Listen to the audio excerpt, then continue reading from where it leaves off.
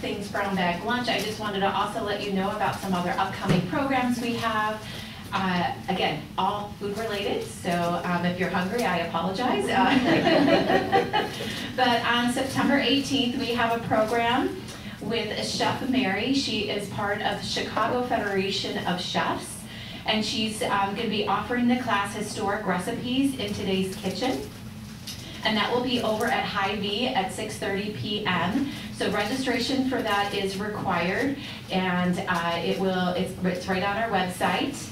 Then on September 19th, this will be here at the History Center. Some of you may know Jo Cessna. She teaches through Northwestern's Medicine's Leishman Center for Healthy Eating. She's going to be doing a series of programs with us called Cooking Seasonally, and this September class is going to be about apples, so perfect time of year to be talking, like anything apples is wonderful. I'm going to do a little teaser here for September 26th. We're going to have a Del Monte reunion, so we're going to talk a little bit more about that, but that is planned here for September 26th from 6 to 8 p.m. Then on October 1st, we have, it was a rescheduled program from June for our brown bag lunch, Indigenous Pathways to Food Sovereignty with Jessica Panicott at the Sycamore Library at 6:30 p.m. Then on October 3rd, we have our next brown bag lunch, and that one's going to be a sneak preview into the house walk that we always do during Pumpkin Fest. That'll be a preview of the homes, and we'll share the theme, and it's always kind of just a fun afternoon. Later that evening, we have a program called Food and Poetry, Eat Your Words. We're going to have 4 local poets sharing their thoughts and perspectives on food through poetry. Then on October 16th, I mean, man, we've got a lot going on here. I've got a second page. On October 16th, we have an evening of encores with Carrie Eubanks. She graduated from Sycamore High School. She's in their Music Hall of Fame. She's going to be back in town, and she is going to be doing a performance here at the History Center. There's no charge for that, but we're asking for donations, but registration for that is also online. On October 6th, we have our annual cemetery walk. That's traditionally that first Sunday in October at 1 p.m. And then in November, we have a pasta class. So homemade pasta over at Hy-Vee on November 13th. Again, all those details are on our website. So lots of exciting ways that you can connect with food, and if you go see the exhibit, you'll see there's like a million stories we can tell about food. The challenge of doing an exhibit is I had to do 80 words about each topic in there. So these programs are our opportunity to kind of take a little bit of a deeper dive. So with that, I'm going to hand it over here to Audrey to talk about what's going on at the Elwood House. Thank you. I am going to keep it very short and sweet for the Elwood House. The biggest thing that we have coming up in DeKalb is Wine on the Terrace. It's our biggest fundraiser of the year. If you haven't been before, it's very fun. There's live music. We've got wine samples as far as the eye can see, and there will be food, and it's just a really fun event.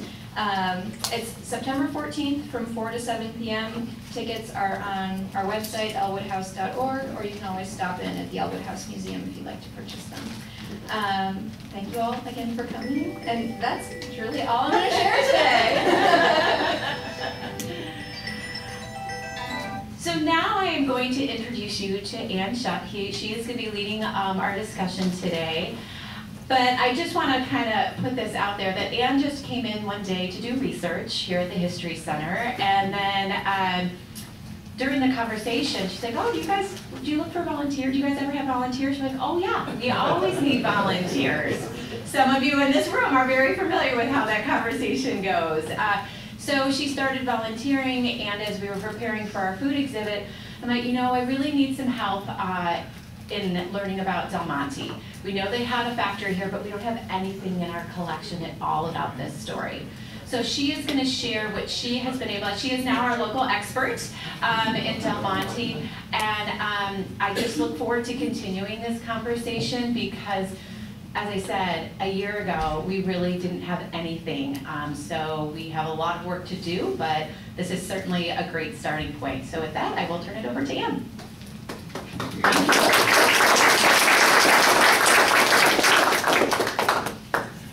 All right. right. If you are Del Monte plant number 111, raise your hand. All right, got a couple hands up. If you are with Del Monte Farms 201, raise your hand. And the rest of you, family, friends? Curious. Or just curious. All right, very good, very good. Well, again, my name is Shult. What's my connection to Del Monte? Absolutely nothing. I am a retired high school teacher. I taught at DeKalb High School for 23 years. And as Michelle said, I came here because I was looking for something to do. And this has been quite a journey. I knew Del Monte existed when I first moved to the area back in 1990. But, you know, didn't know much about it. So I am very excited to share this with you. If you see, I accidentally posted this twice. One says the history of Del Monte, and another one online says a history of Del Monte. I was debating, and now I'm wishing I would have stuck with a history, because, as Michelle said, you are going to provide a whole bunch of additions to this story. As former employees, as family members, just a community member living near the factory or living near one of the farms, there's a lot more that we can learn about this. And I was so fortunate to hear back from our guest panelists today. So Harlan Hawkins and Sherry Pecor are joining us a little later in this presentation to share it. And the items that we have here on display, items that we have in the food exhibit, most of that stuff, they were very kind enough to loan to us so that we could share it with you and the rest of the community. I was also very fortunate to make a contact with Carissa Sauer at Del Monte Foods in California, and she helped us with a few items, so we're very grateful. And I'm going to set my timer because I can tell a story for a long time. So just a couple things, just so you're aware, we are recording this. We feel because we haven't had that Del Monte history, we want to make sure that we get some of this information and the information from our speakers later on. I know people have lots of stories to tell. I'm going to ask you to refrain from sharing those today, because as was mentioned, we're going to have a Del Monte reunion, and one of the purposes of that reunion is to record some of the oral histories. So we're hoping later on that you will come back and share some of your tales of Del Monte with us. If you need a restroom, restrooms are down the hallway on the left. Feel free to get up as you need.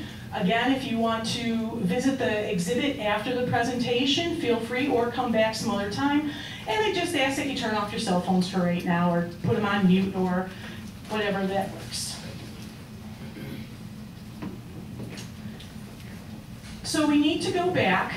Oh, and before I start talking about this, I know there are gaps in the story. I mean, I've kind of indicated that, Michelle has indicated that.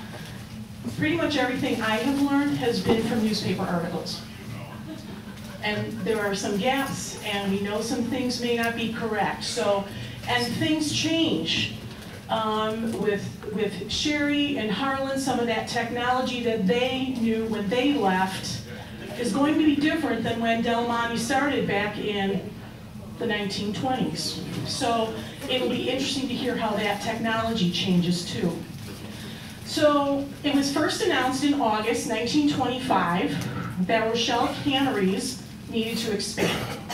They were not meeting their demands for corn and peas, and so the idea came that they were going to build 2 new factories, a second one in Rochelle, and then they decided to reach out to DeKalb and build another factory in DeKalb.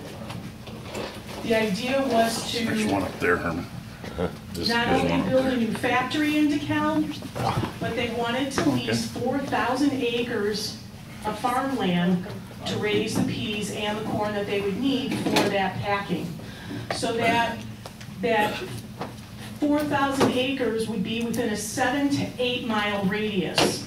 And one of the things I'm trying to do with some of the plat books and some of the articles I'm reading is trying to find who some of those farmers were on the plat maps. So I have maybe about 4 or 5, but that's going to take more work, and I may not find everybody. So if you know anybody, let me know. In October of 1925, ground was broke. Communication with the city of DeKalb, the sewers, the electrical, they were all starting to make way to put up this new factory. And in 1926, Rochelle Canneries changed and it became Midwest Canning Corporation. So this was the first time we hear of Midwest Canning. Ralph Brown, who was vice president of Rochelle Canneries, then became president of Midwest Canning.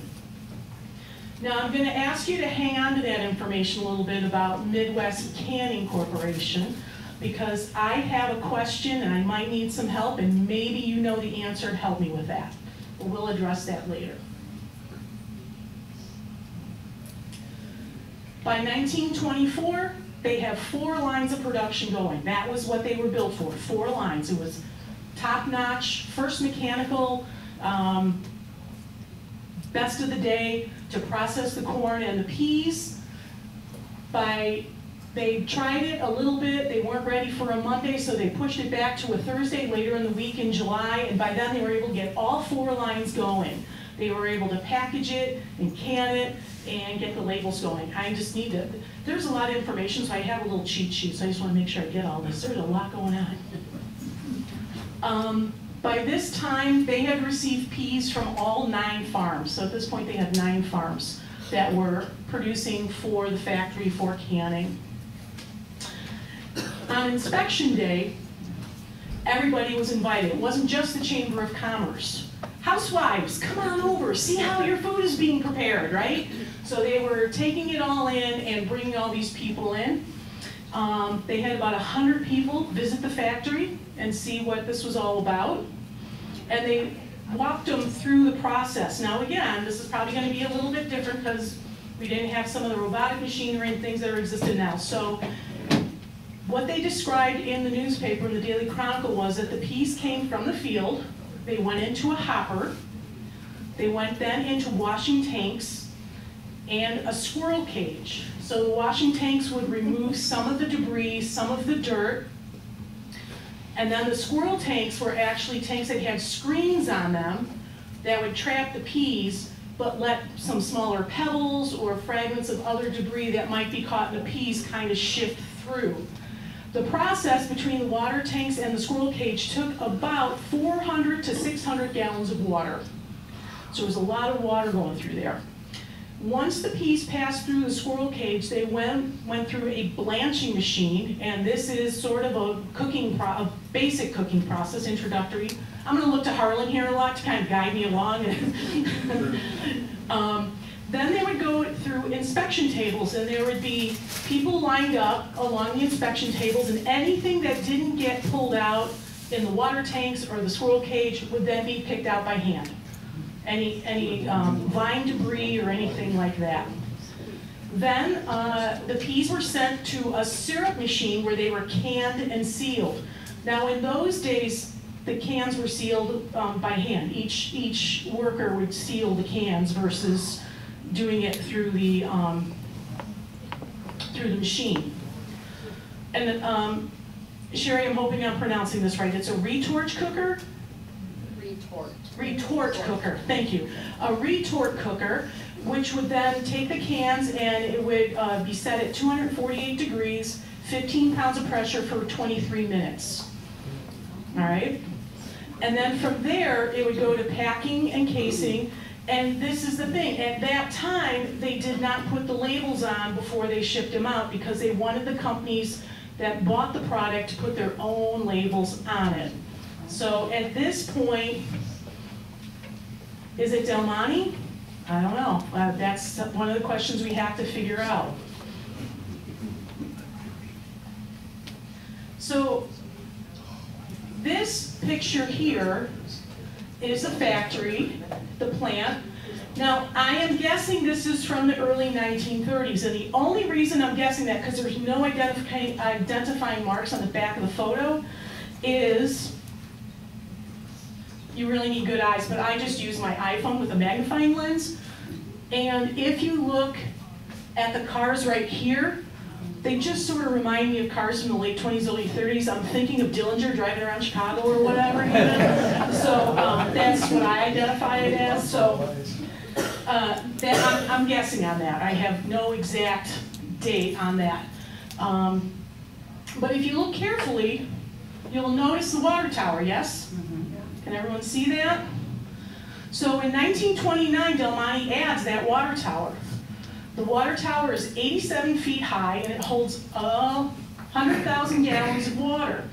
Now that seems to make sense because we're blanching peas, we're cooking them, we want to make sure they're clean. I mean, 400 to 600 gallons, of water is being used to clean the peas. But what was interesting and why I put the word innovation here is because this water also served as a sprinkler system in case there was a fire. So when the heat came up and there was pressure, then those sprinklers would come on to put out any fires that existed in the building. I don't know when sprinkler systems actually were invented. I don't know when they started going into factories, but we have a starting date at least here with this factory in DeKalb. I didn't find much in the 1930s on Del Monte. But I will say in 1929, I found one little blurb, and this gets back to before I get to this story, the one little blurb I found was that there was a gentleman who was an auditor for California Packing Company returning from Midwest Canning. So this is the first time I'm hearing CalPac, California Packing Company. And did CalPac own this, own Midwest Canning the whole time? I don't know. We'll throw another monkey wrench into it later, so we'll just again, just listen for that. So, World War II. There's a lot going on, and men are being sent off, our young sons are being sent off to war, and some of the first articles that are coming out are about women, save your food, don't waste food. All right, we only have so much, and we want to make sure our boys have food to fight. So after a few days, a month later or so, now we start to see ads that Del Monte wants to hire women. They want them to join the workforce. There were some women on the line doing the inspection part and pulling peas and stuff, but now it's become a much bigger process. We need women running all the machinery, maybe delivering the cans or whatever it is going to the different places. And they adopt a new motto during the war, and it's really hard to read there. It says, unless you pack it, our boys can't eat it. That was the motto during the war years. Unless you pack it, our boys can't eat it. So this was one of the not quite quarter-page ads that went into the Daily Chronicle. Here's another one. We need your help now. And early on in 1943, there was an article that says, Del Monte's hiring bankers, we've got insurance people, we've got, bakers, we're pulling everybody from all walks of life to come work in the factory so that we can make sure that the product gets out, we don't waste the food, because if we don't draw women into the factory, the peas are going to go to waste, the corn's going to go to waste, so we have to make sure this stuff gets packed.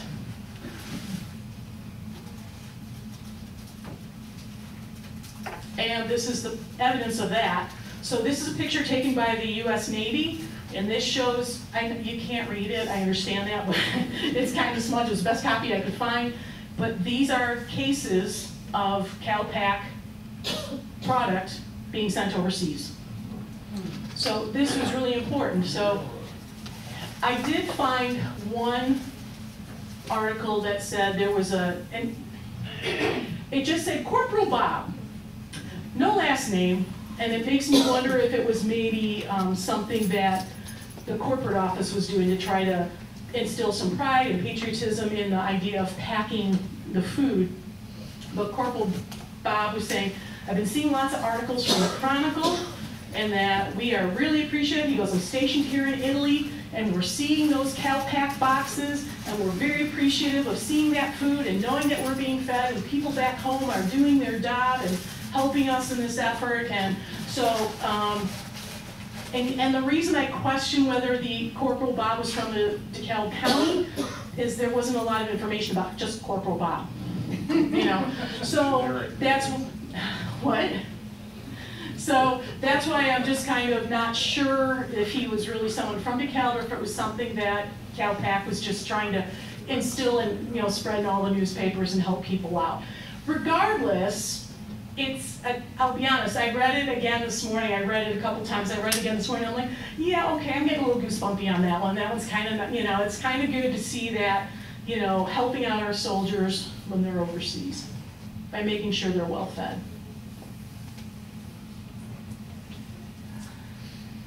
This was a big deal, and this was, we didn't realize we had photos of this event. For all the work that plant number 111 and the Rochelle plant 109 did during the War Food Administration and the U.S. Army awarded plant 111 the Achievement A Award. This was a huge deal. This was a big deal. Hayes Jim, I guess it was still in school at the time, hosted this event. This brought in Colonel Bernard Finnan he was stationed in Chicago at the moment, had some office in Chicago. Came out along with other people. I think, let me see if I can read, I'll read from here instead of stretching across here. Yeah, I can't read that. But there were people from, a dean from a university, there were some department of, I'm sorry, I can't read, I don't remember the names. You'll have to forgive me. Lots of history here. My file cabinet's only so big, so I do the best I can. So this was a big deal. In fact, this was such a big deal, it took up 3 pages in the daily, full pages in the Daily Chronicle. That's how big of a deal this was. That was how important it was that the War Food Administration honored the workers who came in, who were not necessarily Del Monte employees to begin with, but they came in and they did their job and they helped honor and pack all that food. So the award is given, and this is what the event looked like. A couple photos here of the event. So on the photo on the left, Colonel Bernard Finnan is the gentleman in uniform on the right-hand side of the left photo.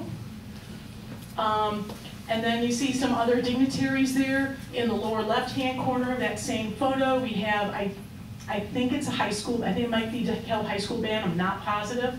But in the right-hand photo, you probably can't see it, but there's a military band performing. Excuse me. This is pretty cool. For me, pretty cool.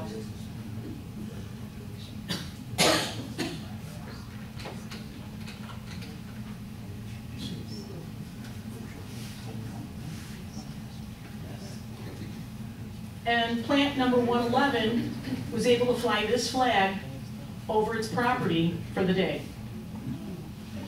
I asked my contact at Del Monte Foods in California, she had a lot of stuff to show me. She sent me some pictures. Do you know anything about this flag? Can you find this flag for me? I would love to have it for our exhibit. She knew nothing about it. Couldn't find it.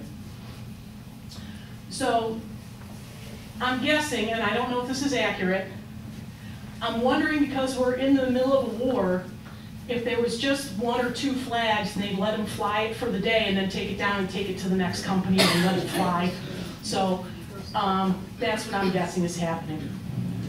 So in addition to this big ceremony and this music and these speeches going on, they found a serviceman to award the employees with pins.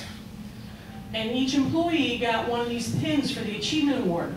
Now, Bernard Schwartz, I don't think is a DeKalb employee. I don't know where he was employed with Del Monte. This was just one we found. And I tried finding one of these too. I was hoping I could find someone that had this pin, but didn't have any luck. So I just wanted to show you this as a sample. Employees would come on stage, this servicemen would pin it to their lapels, and everyone walked through. So this was this was a big deal for our country and for DeKalb to put all this information together.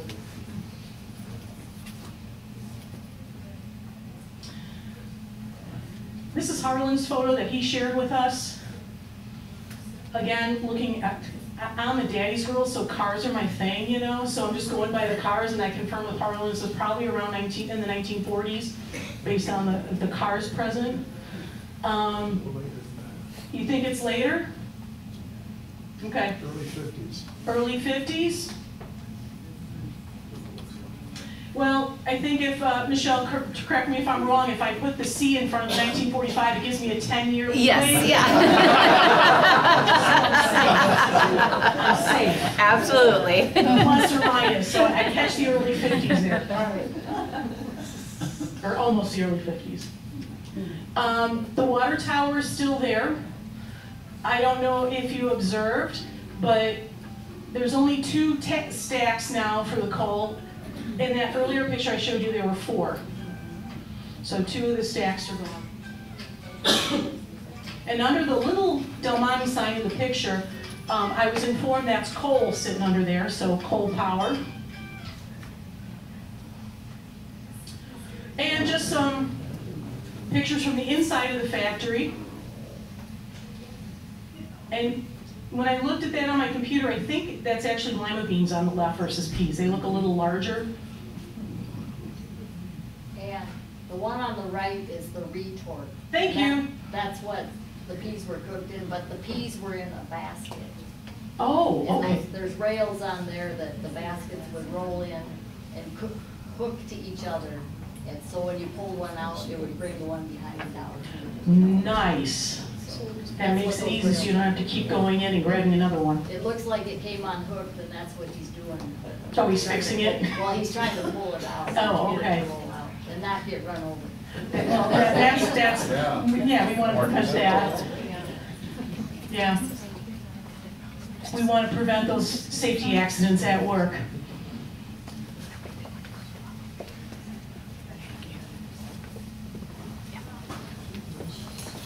So processing the ears of corn on the left. And would that be an inspection table on the right? Do you know? Would that be where they would inspect the peas or? I think that's where they're seeing how well they're being cleaned Oh, okay. in this.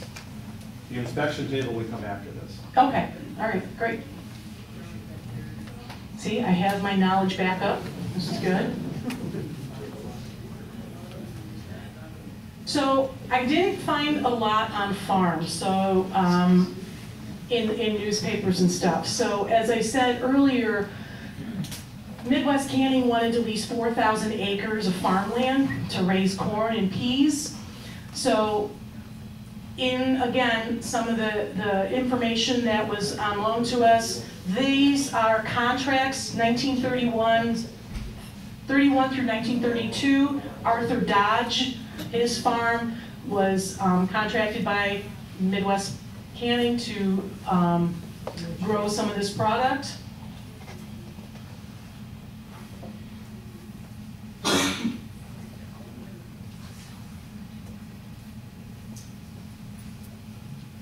We have a couple of those pea boxes on display in the food exhibit. One, again, Harlan was kind enough to loan to us. We also have another one on loan from the Mendota Historical Museum. So they helped us out as well. And again, I think that's lima beans on the right. I'm going to jump in and interrupt you. I have a glass of water here. Do you want to? No, go. So we have someone that brought one in for us today.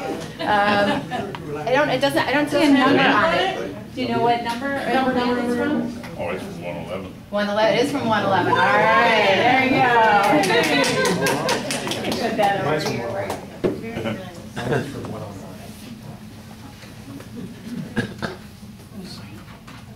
Sam Phelps.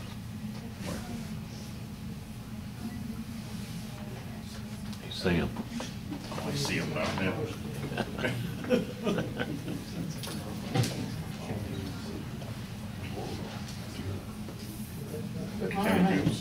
Kenny What we Jones got is next? Yep. So, pictures that Sherry sent or shared with us, really good contract negotiations. Sherry, when was this picture? Do you know what year that was? I tried looking for it in newspapers, I couldn't find it. Early 90s. Early 90s? Yeah. Okay. So early 90s, there was another one where negotiations between management and employees went really, really well. But in 1939, communication was a little bit off. There were a handful of workers in 1939 that walked off the line in DeKalb because the rumor was Rochelle was employees were getting paid more. And so they walked off, and it didn't last long. I think they went out at 2 p.m. and like within about half an hour later, they were back on the line because the representative came out and said, no, that's not true. You're getting the same pay. And so there was another walkout at 4 p.m., but then it was just a matter of hours. And true, not true, I don't know. The contract in the middle are for the growers. So the growers ended up on a contract as well. Where are my farmers in here? Farm? All right.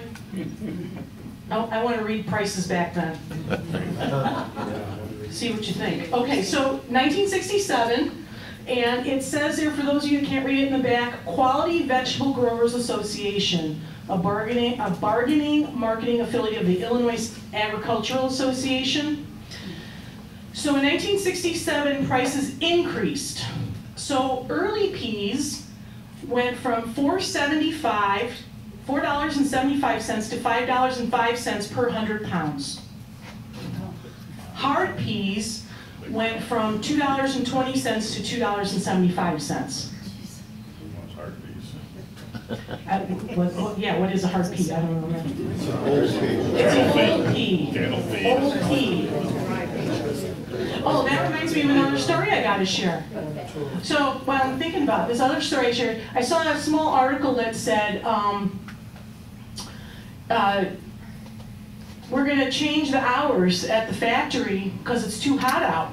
I'm like, oh, isn't that nice? Del Monte doesn't want the workers to be out when it's too hot out. Nothing to do with workers, had to do with the fact that the peas would mature too quickly. They didn't good. So they shifted the hours to the evening. And I'm not saying Del Monte didn't treat their employees well. I was just kind of excited about that one.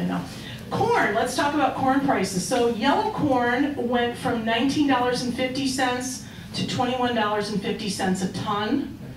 White corn was increased to $23.50 a ton. So those were the prices in 1967 that a farmer would earn for his product.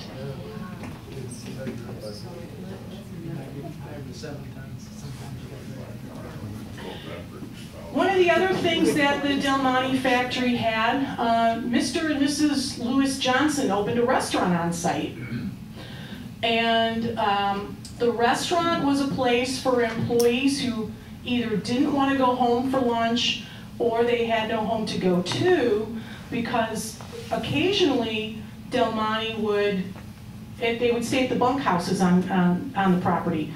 And occasionally Del Monte would bring in workers from Chicago who would take the train to Geneva, get off, get bused to DeKalb, get bused to Rochelle, and then they would stay for however many days they wanted to stay. And so these people needed access to food. So the restaurant in 1928 and beyond would serve 3 meals a day. And I don't know if you can see it up there, but for one meal back then, they went through 82 pounds of pork loin and a bushel of potatoes, serving 3 meals a day.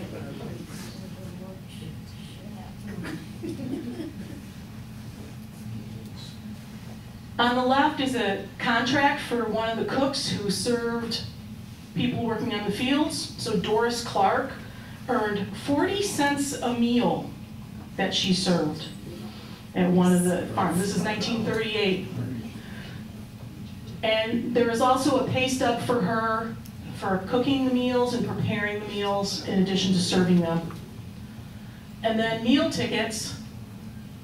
And if we have time, Harlan, I think that the keeping the money in the property. You were explaining to me a couple of months ago about, you know, having the tickets and the paycheck. If you have a moment to share that, that would be great. But I think the economy of Del Monte was interesting. That was kind of an interesting thing. All right, how many had their ear corn at the Corn Fest? Oh, okay, maybe not many people going. Okay, well, the corn boil originally started as kind of a celebration or a fundraiser. I didn't quite understand, for the DeKalb Daily Chronicle. Chuck Raymond used to run the Chronicle back in those days. And he and Leroy Levine had the steam engine, and they would boil the corn, and they would, I was shocked. I didn't realize that they harvested the corn early in the morning the day of the event. I had no idea. I had no idea. So that was really fascinating. And then they would serve it. And I don't know what today's numbers are, but let me see if I can find numbers from 1988. We're looking at 30,000 to 35,000 ears of corn in 1988. I don't know how that has grown. I don't know if it's, I mean, I probably shouldn't say this, don't tell Michelle, but the first beer garden was 1979. So that probably, and then, you know, then they added events and everything else. So it's really grown from just a corn boil to the festival that we know it today, so. All right, there are some downsides. And between me and the others of us who work here, probably one of the common things we hear, excuse me. Can I get a fan? No. One of the things we hear about the most is the smell that runs through DeKalb at the time that the factory was in operation. But in the environmental problems started back in 1929 when, and I don't know how Del Monte's water system worked, the sewage system worked, or where it was being drained to. But in this situation, the water got passed, went through the pipes. It was some of the blanching liquid, and it was some of the pea vines and leaves and things like that escaped, and it dumped into the Kishwaukee River over by the Taylor Street Bridge, which I'm thinking back then they called the Monte Bridge back in the day, the Monte Road Bridge. So that was when things started. The factory over time put in a sluice gate and tried to capture some of that. They locked it in place so some of that debris couldn't get past.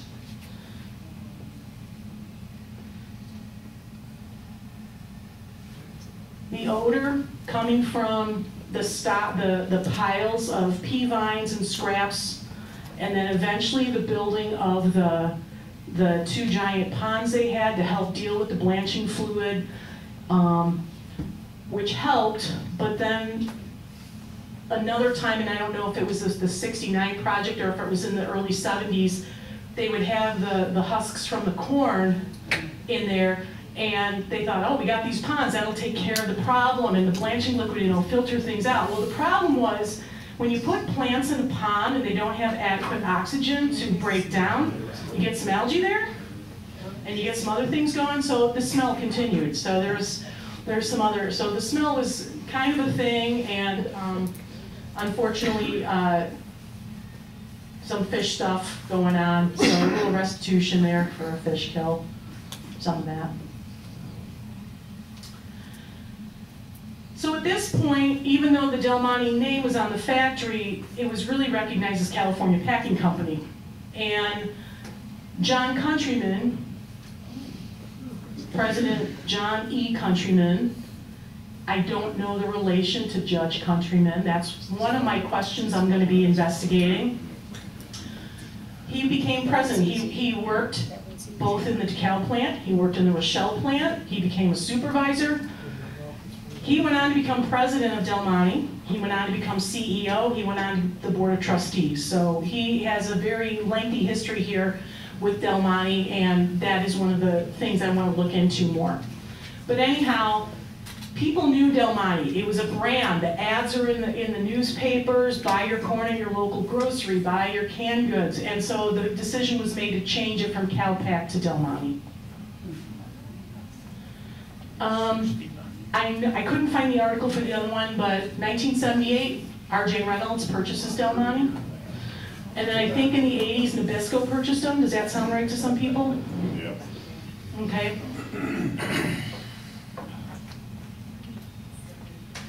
This was another thing that I really liked that was cool, was that Del Monte voluntarily put nutritional information on their labels in 1973.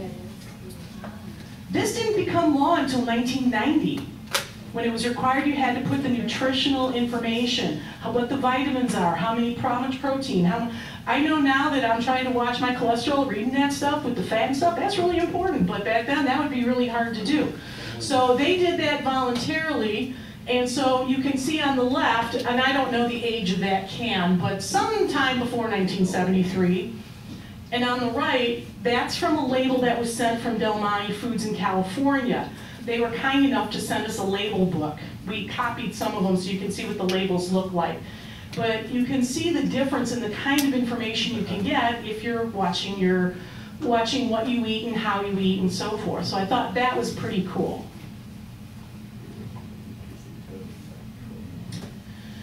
Okay. Lima beans, because the factory started with peas and carrots, lima beans came in around 1930.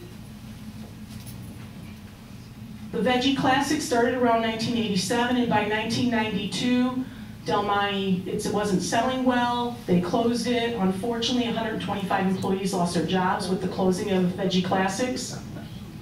Now, I'm not saying that pudding was done by the Del Monte plant, but Harlan told me a really great story about bubblegum pudding, that's why I had to put it up there. So I just wanted to share that because I'm thinking, bubblegum, oh yeah, pudding, oh, like I don't like bubblegum ice cream either, so But eventually there were potatoes. Now, Sherry or Harlan, do you know when potatoes and the peas and carrot combination, when those were done?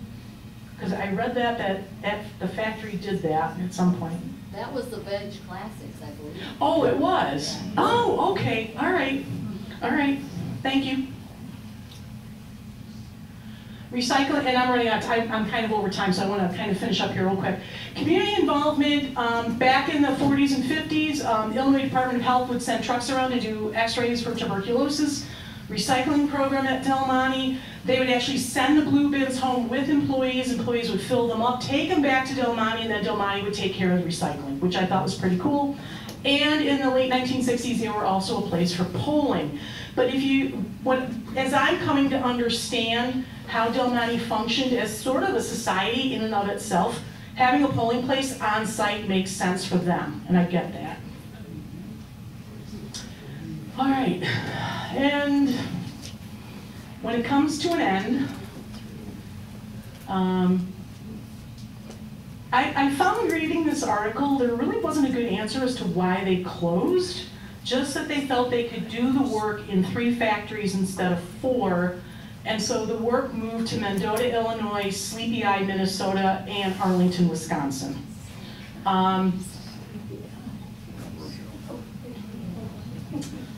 And I wanted to end with this because Sherry shared this picture. I thought this was a pretty cool picture. So this is the last pallet on the last day at Del Monte in DeKalb on March 17th, 1994. Packing ended in October the previous year, but the pallet to get them labeled and so forth, that was it.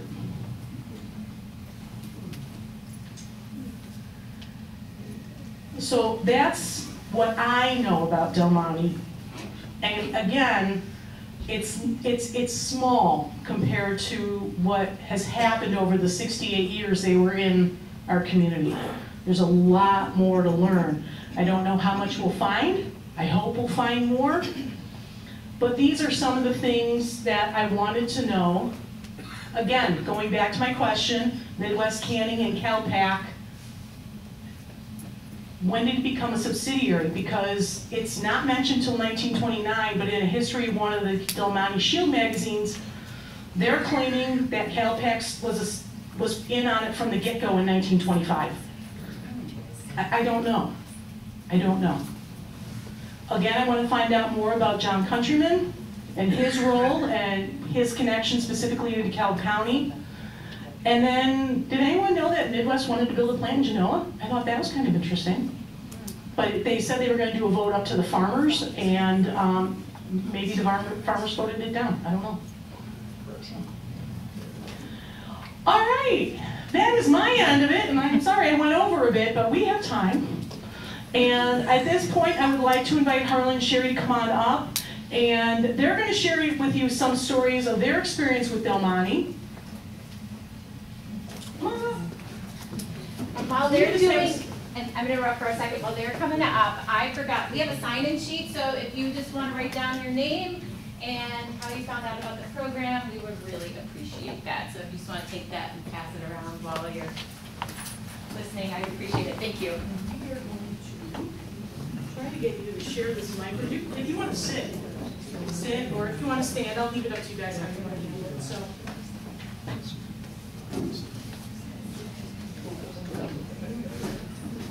Anybody have any questions? Well, introduce yourself. Tell us when you worked at Del Monte and what job or jobs you had while working for Del Monte, and then share a story.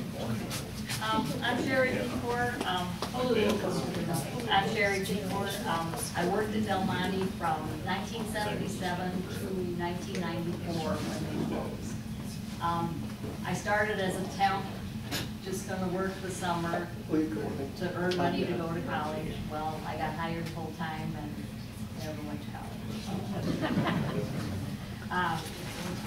I really enjoyed working there. When I got hired full-time, as you know, the canning season was 7 days a week, 24 hours a day. So my job was the day off person. So all the regular employees got 1 day a week off. You didn't know which day it was gonna be, but you got 1 day off. So like Monday I would do somebody's job, Tuesday I would do someone else's job. So I really liked that because I got to do a lot of different things, and then I really learned how everything worked, because I was always interested in, you know, what made the wheel turn, so to speak. So I always found that interesting. But the temporary people, they did not have scheduled days off. They got a day off when it rained, or the power went out, or we had a major breakdown. That was, so they would work a lot of times 2 and 3 weeks straight if the weather was ready. One of the biggest changes I saw when I worked there, when I first started, we would get shipments of salt and sugar in 100-pound bags that came in on rail cars that had to be unloaded by hand. Very labor intensive. Well, when they switched it over to liquid sugar and then the liquid salt brine, that was such a labor saver, and it just sped the whole process up, and it was just the best thing ever for the canning industry. And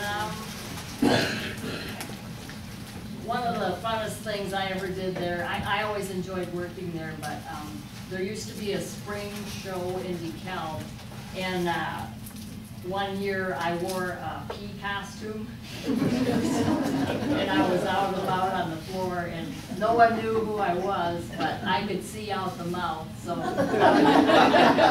would tap people I knew on the shoulder, and, you know, or dance with the kids or whatever, but it was really fun. And I just remember at the end of that show, my cheeks hurt so bad because I was grinning and smiling and laughing, but nobody could see me smiling, but I was. It was a fun time. And to go forward, probably the worst day there that I ever had was the day they announced the closing. That was just terrible news. So anyhow, the work group we had were really a close-knit family, because we were, like, they were our extended family. So I still know a lot of people that I worked with. We became lifelong friends, and I still communicate with them. And you know, I really enjoyed working there, and now that I'm gone, I'm enjoying the pension checks.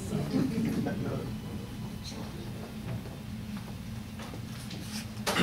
Well, my name is Harlan Hawkins, and my first day at Del Monte was June 1st of 1975.